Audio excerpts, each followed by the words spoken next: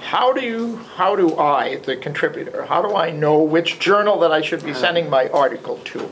That is, what are the criteria for making that decision? That one I'll see for Tom. Okay.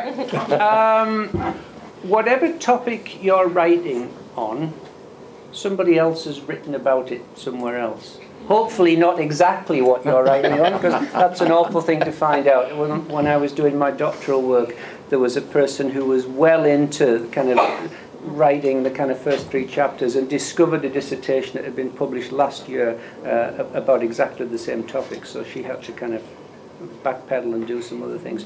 Anyway, you have to ground what you're writing in the work of others, and I would encourage prospective authors to look at where that work has been published. You know, so in fact, if you're writing about a particular topic, there's always a journal that will publish manuscripts, journal articles about that particular topic. And then I encourage them to go to that journal and see what sorts of things get published. So people have an understanding of the types of journals in your field that are either in Canada or in North America or the rest of the world. And from that, each journal has a statement of policy. It will say, we publish manuscripts about this and this and this. So that usually, people come up with a kind of a list of things that are appropriate, or venues that are appropriate or not appropriate.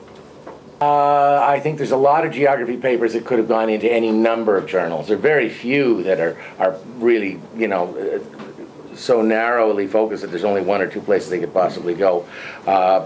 Often the rejection out of hand by the editor before going to review is a suggestion that it should go elsewhere, and normally for me that's outside of geography.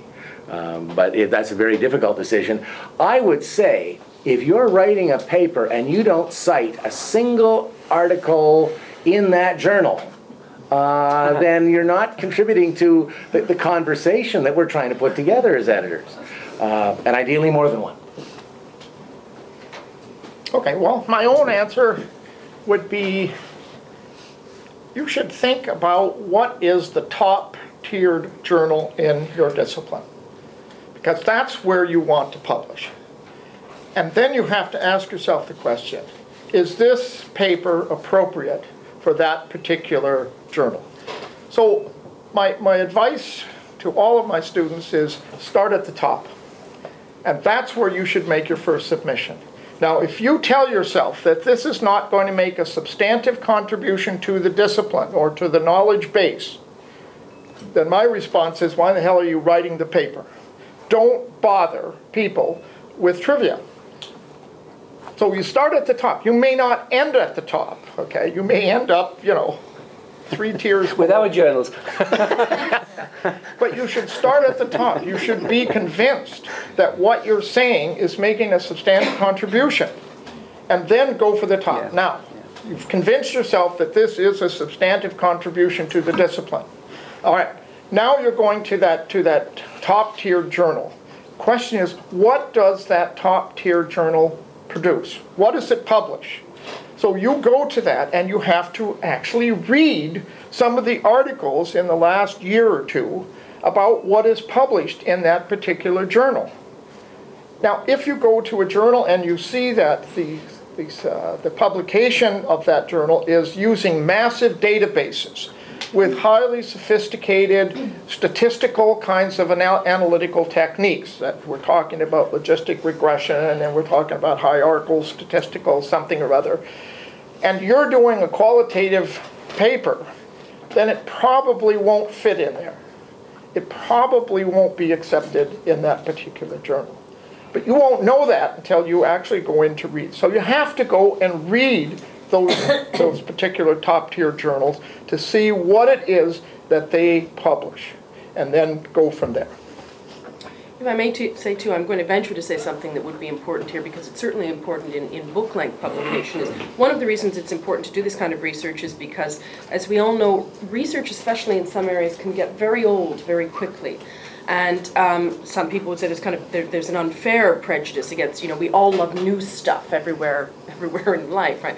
So if you don't sort of pick your journal carefully, you may waste 6 or 8 months. You know, you're going to send it to another journal that would be a better fit, so you want to find that out right away. And I guess thanks for raising that, Kel, because I think there's kind of an unwritten norm that when you make a submission to a peer-reviewed journal, you can only do it one at a time, okay?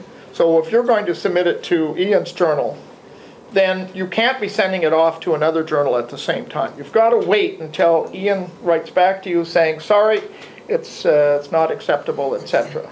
And then you go to the next journal. Now for commercial presses, it's a slightly different story. Sometimes commercial presses will allow you to make multiple submissions simultaneously, but others will not.